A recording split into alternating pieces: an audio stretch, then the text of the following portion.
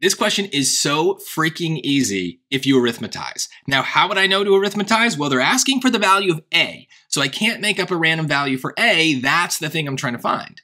But the only way to find A when we have an equation with basically two variables is if the other variable doesn't matter. The other variable somehow disappears. So that's a clue. We can probably make it whatever we want. It's going to be a carry through. Even though we don't have answer choices here, I still see a very clear opportunity to make x equals 0. Plus, if you weren't sure if that was going to work, just try it. Because if it fails quickly. This is the benefit of 0, is it's really, really easy to do, right? So what's going to happen? This goes away, we're left with 1.17. That expression can be written as this other thing, meaning it equals this other thing. And that's going to be A, which we need to find, times this other thing. But again, if x is 0, this goes away and this goes away. So it's really A times 13.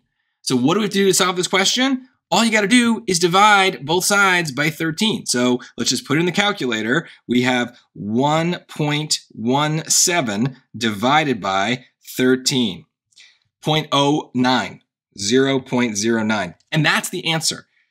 This is a hard question. This would be like middle to end of a section. And yet, it took us 20 seconds. If I hadn't been talking you through it, it would have taken 20 seconds if you did the arithmetize.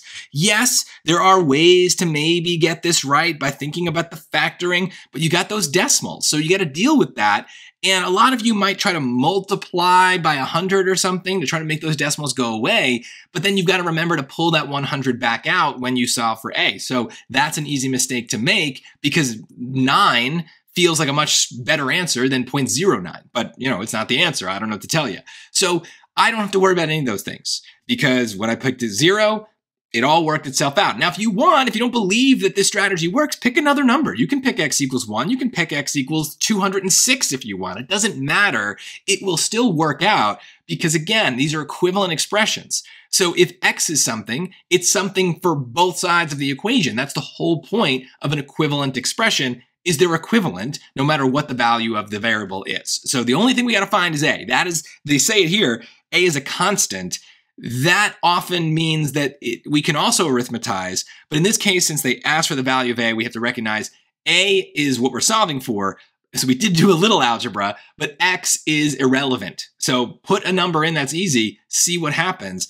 And even if 0 had failed here, it would have failed very, very quickly. So worth the time, worth the effort to try. And that's, I think, what I want you to take away is if you're not sure if arithmetize is going to work, you have to default to just trying it as you practice because you will learn those cases where it works and doesn't by doing it and letting it fail occasionally. That's part of the process of learning.